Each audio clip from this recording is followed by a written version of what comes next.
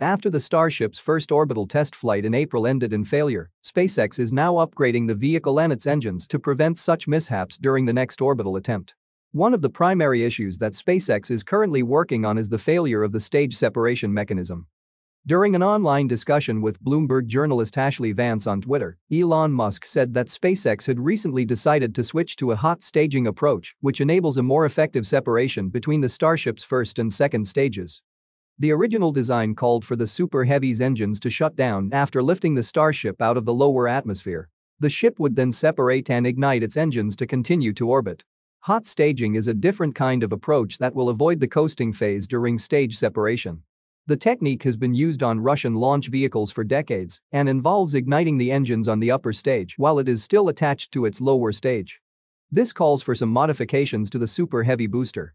SpaceX is developing a customized open truss work extension for the top of the booster to allow the exhaust from the upper stage to escape while still attached to the booster. While the extension's design has not yet been revealed, a stainless steel section spotted at Starbase last month could be the mock-up of the extension. According to Musk, the switch to hot staging is expected to increase the payload to orbit capacity of Starship by approximately 10%. SpaceX will also add shielding to the top of the booster to protect it from the exhaust. So we shut down most of the engines on the booster, leaving just a few running, and then at the same time start the engines on the ship or upper stage, which obviously that results in kind of blasting the booster, so then you've got to protect the top of the boost stage from getting incinerated by the upper stage engines. You don't want to be coasting. You don't want to be in a situation where the engines are not on because you just immediately start falling back to Earth. There's a meaningful payload to orbit advantage with hot staging. Let's say in this case, roughly 10% improvement. If you basically just never stop thrusting. In order to do this, you actually have to have vents. That basically the super hot plasma from the upper stage engine's got to go somewhere. So we're adding an extension to the booster that is almost all vent, essentially. So that allows the upper stage engine plume to go through the sort of vented extension of the booster and not just blow itself up. So this is the most risky thing, I think, for the next flight. To address engine issues noticed during the rocket's first flight, SpaceX engineers are implementing changes to the Raptor's hot gas manifold that directs superheated methane-rich gas toward the combustion chamber. The engines on the last rocket were somewhat of a hodgepodge. Those engines were built and tested over a period of a year. We have what's called a hot gas manifold. It takes the fuel-rich gas from the fuel side power head, or transfers it to an area above the main chamber where it then mixes with ox-rich gas and goes to the main chamber and combusts. We made a number of improvements to that hot gas manifold, which is arguably the riskiest part of the engine. It's also something that is subject to hot gas leakage through the bolt holes of the fuel manifold. So an improved design of the hot gas manifold, as well as higher torque on the bolts of the hot gas manifold to minimize potential for hot gas fuel leakage at high pressure, is perhaps one of the single biggest improvements. Another major issue addressed during the discussion is the damage to the Starship launch pad and the modifications SpaceX implements. There's a massive upgrade of the launch site that's happening. So we're putting roughly 1,000 cubic meters of steel reinforced high-strength concrete below the pad, and then on top of that we have a sort of a steel sandwich, which is basically a very thick plate, two thick plates of steel that are welded together with channels going through it, and then there are perforations in the top. So it's going to basically blast water upwards while the rocket is over the pad to counteract the massive amount of heat from the booster. Musk said the modifications would leave the pad's base in much better shape than last time. In addition, the rocket will take off at a higher throttle setting to get the vehicle away from the pad faster. Musk believes that upgrades to the launch vehicle, engines, and launch pad will bring success to the next launch, which could happen in about 6 weeks. Starship 25, the ship that will fly on the second orbital launch of Starship, is currently undergoing engine testing at Starbase. Ranging from spin prime tests to a 6-engine static fire test, this testing series aims to qualify the ship for its flight test. The test on Wednesday afternoon saw the loading of propellants onto the vehicle ahead of the spin prime test. In a spin prime test, the engine's turbopumps are brought up to their full speed and propellants are pumped through the combustion chamber, but there will be no ignition. Ship 25's first spin prime test happened at 3:24 p.m. on Wednesday with an unknown number of engines. Only the ship's oxygen tank was loaded before the test, implying that only the oxygen turbopump was tested that day. Venting near the forward flaps of the ship indicates that the oxygen header tank was also filled for the test. According to SpaceX, the next step in Ship 25 testing will be the static fire test. Work on rebuilding and repairing the orbital launch pad is ongoing. Piling work has been completed, and teams are installing rebar underneath the launch mount. This work is expected to be finished soon and should be followed by a convoy of concrete trucks to fill up the pit. The concrete foundation will support and anchor the water-cooled steel plates that SpaceX will be installing very soon. Although the launch mount requires 6 water-cooled steel plates to be installed between its legs, only 3 will carry the water manifolds. The steel plates are being pre-assembled with the manifolds at the Sanchez site.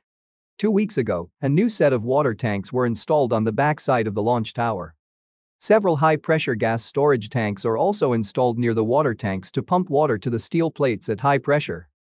This graphic by Ryan Hansen Space will give us an idea of how the deluge system will look once the work is completed.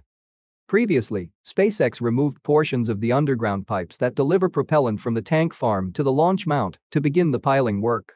Teams have started reinstalling those cryo pipes as the piling work is now complete.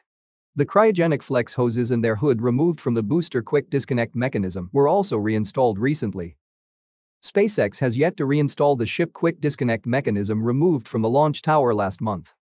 Starship and Super Heavy production work are progressing at the build site.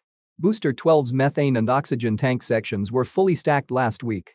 The primary structure of Booster 12 will be complete once the methane tank section is stacked atop the oxygen tank section. Starship 28 inside the high bay recently received its aft flaps. The payload bay door of Ship 28 was removed several days ago. This panel slides upward to open the payload bay door for Starlink deployment. Ships 24 and 25 were supposed to carry and deploy Starlink satellites during their test flights, but the plan was later cancelled, leading to the door sealing on both ships. Since the door on Ship 28 has not been sealed, SpaceX is likely sticking to the plan of launching Starlink satellites into orbit aboard Ship 28. The sliding panel may have been removed because the panel has been damaged or because SpaceX has a new panel design. A new set of vents has been spotted on Ship 30's nose cone, staged at the ring yard near the high bay. The 4 new vents are arranged symmetrically on the nose cone. Even though it is still too early to tell for sure, it looks like SpaceX wants these new vents to act as reaction control system thrusters. Super Heavy Booster 11 was moved to the Rocket Garden on Saturday, June 24. It now stands beside Booster 10, Booster 4, Ship 26, 27, 15 and 20. Starfactory expansion works are progressing at the production site. SpaceX has completely dismantled the ground fabrication building and the low bay in the last weeks. Teams have also started installing the beams and columns of the Starfactory. Shortly, all the old buildings and production tents will be replaced by the Starfactory, increasing the storage and production capacity at the build site. The new Mega Bay building, which is being constructed north of the existing Mega Bay, has also grown in size in the last few weeks. Now, let's discuss some of the biggest updates in the world of science and technology from the past week. Indonesia launched its first satellite aboard a SpaceX Falcon 9 rocket last week. The 4.6 metric ton spacecraft, known as Satria, lifted off on a Falcon 9 rocket from Pad 40 at Cape Canaveral Space Force Station on June 18. The rocket's reusable first stage came back to Earth 8.5 minutes later and landed on a SpaceX drone ship stationed in the Atlantic Ocean, completing its 12th flight. Satria 1 separated from the rocket's upper stage about 37 minutes after liftoff and entered an elliptical supersynchronous transfer orbit. It will take about 5 months for the spacecraft to reach its 146 degrees east orbital slot via onboard electric propulsion. The satellite will undergo 3 weeks of testing once it reaches its geostationary orbital slot before going into service. During its 15-year service, the $545 million Satria Wind satellite will provide around 150 gigabits per second of capacity across the thousands of islands in the Indonesian archipelago and surrounding areas. United Launch Alliance launched a classified National Reconnaissance Office spy satellite on a Delta IV Heavy rocket on June 22 from Cape Canaveral Space Force Station in Florida. The mission, dubbed NROL-68, was ULA's first launch of 2023. About 4 minutes into the flight, the outer two boosters of the rocket separated, and 2 minutes later, the core stage separated from the upper stage. At the request of the National Reconnaissance Office, ULA ended the webcast nearly 7 minutes into the flight after the nose fairing was jettisoned. Due to the mission's secrecy, there is no publicly available information regarding the parameters and function of the satellite. NROL-68 was the Delta IV Heavy's 15th and penultimate launch before its retirement. ULA is contracted to launch one more mission for the National Reconnaissance Office on the Delta IV Heavy in the first quarter of 2024 from Cape Canaveral. The company then plans to retire the rocket and replace it with the new Vulcan Centaur rocket. Thank you for tuning in for the latest science news and Starship updates. If you enjoyed this video, please hit the like button, leave a comment, and share it with your friends. Also, don't forget to subscribe to the channel and turn on notifications so you never miss an episode.